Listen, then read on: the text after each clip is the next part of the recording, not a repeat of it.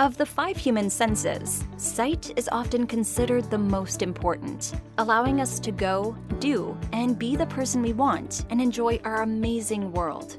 Now imagine your sight was suddenly overwhelmed by thousands of tiny lights and dots that flickered 24/7, whether your eyes were open or closed.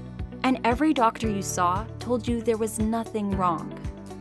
For people with visual snow syndrome, this frustrating scenario is their daily reality.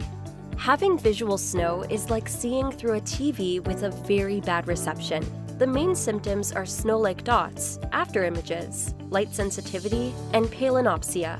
That can make daily activities very difficult for people with visual snow, because while you're just seeing this, they're seeing all this, which can make them extra sensitive to visual stimuli in busy places.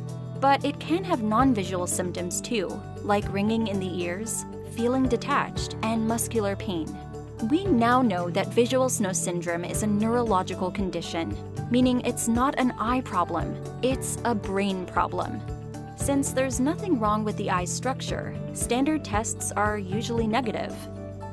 That's why for those with visual snow, their best bet is to see a neuro-ophthalmologist, a brain eye specialist.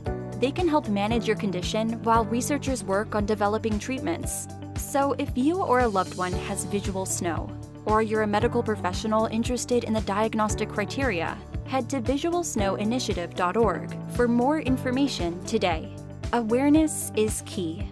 Please help spread the word that visual snow does exist.